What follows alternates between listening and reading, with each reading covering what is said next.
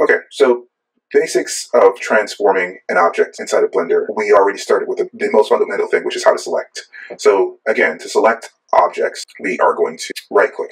To select objects, we're going to right-click on the objects. So here, I'm selecting the camera, I'm selecting the light source, I'm selecting the cube. Now, as I mentioned, for creating objects for 3D printing, we don't really need a camera because we're not rendering something out, and we don't really need a light source either for animation. So what I'm going to do is select the camera, and one of the ways you can get rid of an object is by pressing the X key, and you'll get a confirmation to see whether or not you want to delete it. You can click, or you can press Enter and delete it. I'm also going to delete the light source, so I'm going to click on it to highlight it, and I'm going to press X, and then I'm going to press Enter to delete that light source. Okay? Now, if you want to add things, you can add things very easily in two different ways. You can either use the tool bar over here. So we can go here and click on Create, and we can create, say, another cube if we wanted to, okay? And another cube here. If you've noticed, new objects that I'm creating are being created wherever the little circle is. And when I left click, I can move the little circle. Now this is called the 3D cursor.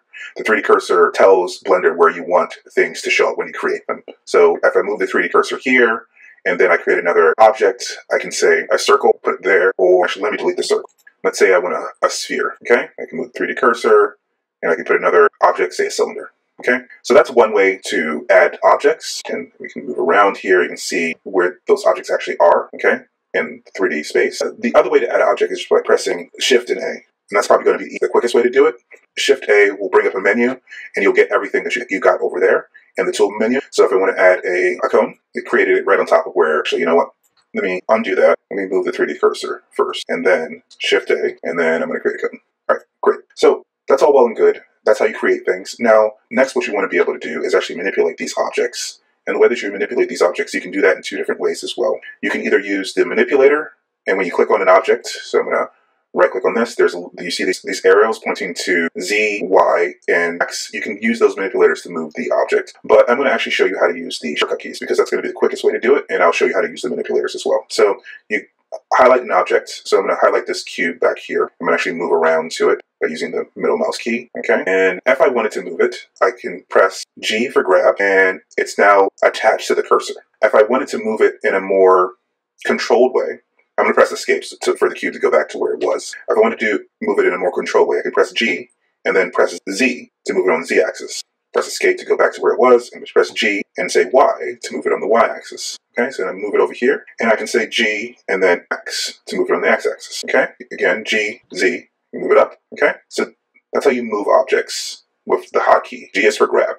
Now, if I want to resize an object, I can use the S key for scale. So if I say select this sphere, right click here, and I say S, I can scale in all dimensions just by moving the mouse. But if I press Escape, I can do the same thing on an individual dimension, just like I could do with the grab key. So what I'm going to do is actually select this cylinder by right-clicking. Let's move around to it so you can see it a little bit better. And what I'm going to do is scale on the Z-axis. You see that we've scaled the cylinder, okay? I'm going to select this cone by right-clicking on it, and I'm going to scale this on the X-axis, okay? And if you move around, you can actually see what that looks like from all dimensions because we scaled it on the X-axis, okay? I'm going to select this cube, click on it, I'm going to scale it on the Y-axis, okay? To have a little bit more control of how we scale. And then the next transform tool we can use is Rotate. And Rotate is going to work in a very similar way.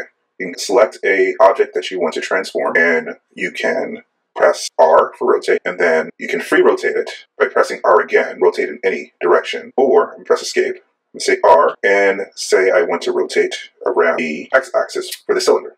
And you can rotate around the X-axis, okay? And say I select this cube, and I say I want to rotate, so R, and then Z, and rotate around the Z-axis, okay? Now this is rotated around the Z-axis, okay? And we can select this cone, right-click, rotate around the Y-axis, okay? And that's what that looks like.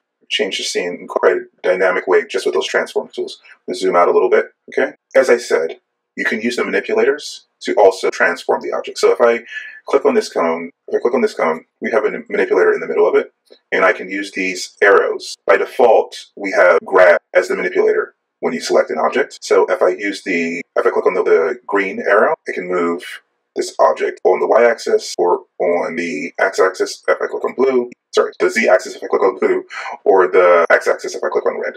Okay. Now, if I want to scale, I can select the object, and once I select the object, I can click on transform. Down here, I can click on scale, which is here, and the ends of the manipulator changed it to cubes.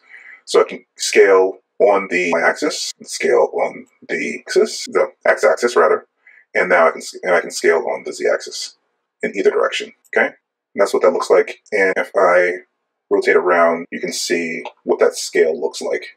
That's the scaling that looked like. Okay, all right. So I'm gonna rotate this cube. So I'm going to select the cube, and I'm going to rotate this cube. So I'm going to select the cube, and I'm going to click rotate down here for the rotate manipulator. Okay, so again, if I click on the red, I will rotate it around the X. If I click the green, rotate it around the Y. If I click the blue, I can rotate it around the Z. Okay, one last thing here. You can get rid of all the transforms by selecting on the object. So if I select this cone, select this cone, and I press Alt-G, it'll clear the movement or the grab. If I say Alt-S, it'll clear all the scaling. Alt-R will clear all the rotation. So again, select an object, Alt-G, Alt-R, Alt-S to set it back to the original object.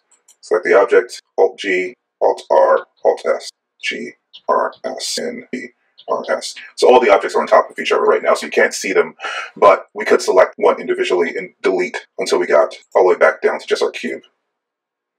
Okay, so I deleted all the other objects, and you can actually see in the outliner here at the top, and I'll go over the interface next, that the only thing that we have here is the cube left. Okay, one other thing of note, if you press N, you'll get some preferences here. And if I select the object, one of the things here on the preferences is the transformation of the object. So you could also transform the object by changing some of these values. So if I wanted to rotate it, I could move this, the X rotation here, or the Y, or the Z. Pressing Alt-G zeroes these out. I'm pressing Alt-R zeroes these out, and pressing Alt-S sets the scale back down to 1. So I'm going to change this back to 0, this rotation back to 0. So this rotation is back. And the next thing I want to show you here in this Preferences tab is the 3D cursor. So the 3D cursor, as I mentioned, when you left click, it'll go wherever you want to. But if you want things to show up in the origin again, what you can do is zero out the 3D cursor, so that the 3D cursor is at the origin. So that when you create new objects, new objects are created at the origin. And I will show you that here. So 0x, 0y, 0z. So I'm going to delete this cube, and I'm going to do Shift-A to add a torus, and you see it put it right there in the middle of our origin, because that's where our 3D cursor is. Okay?